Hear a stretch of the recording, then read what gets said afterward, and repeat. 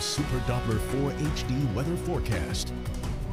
6:16 this evening. We made it up to 63 degrees in Greenville today, even with all of the clouds, so just about average. And our morning low was on the mild side. It's going to be really, I can't call it warm, but really mild tomorrow morning with 50s across the area. A pleasant end to our Monday with mainly cloudy skies, but we've been getting some nice slivers of sunshine here and there, and the rain's going to hold off until tomorrow. 59 in Asheville, so a little above average again, even with all of the clouds today, and nowhere near either of our records, happy to say. All right, let's talk about our evening in the mountains as well. We've had just one or two spotty showers we've been able to pick up on live Super Doppler 4 HD, but look how glorious of an evening with the sun setting, looking to the west there.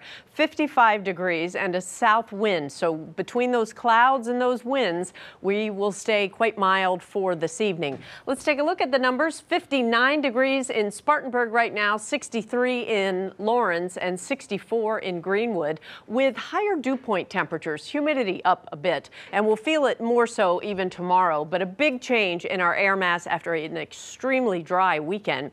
All right, as far as the winds go, light right now in Anderson, and overnight they're going to stay pretty calm. So with all of that low-level moisture, we could have some fog. Now, our visibility, that's what this is looking at, and love this, able to really put in the conditions and see where fog would be more likely to form.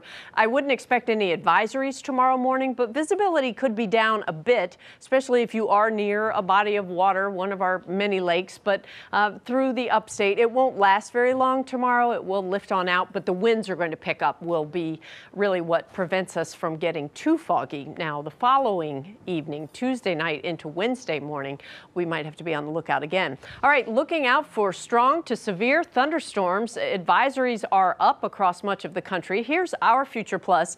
Tomorrow morning, yes, mainly cloudy, but mainly dry, and that will be the case even through lunchtime. We could start squeezing out a few showers over the mountains, but most of us in the upstate are fine for lunch.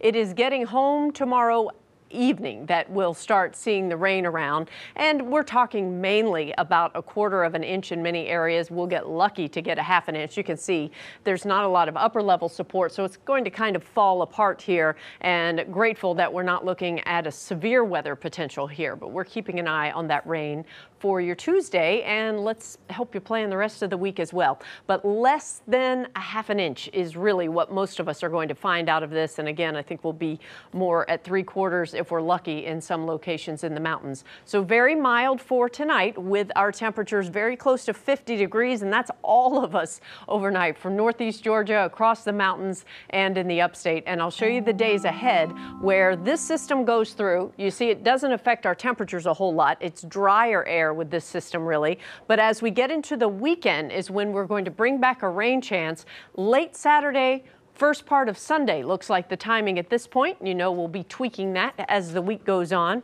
And then Saturday night, we're going to spring forward and hopefully not be late everywhere on Sunday morning if we forget. There's always that risk. I know. My church starts at 11, so I'll be fine. Yeah, but I'm talking my job. Oh, So. that's it. Yeah, there you go. That's much earlier. Yeah.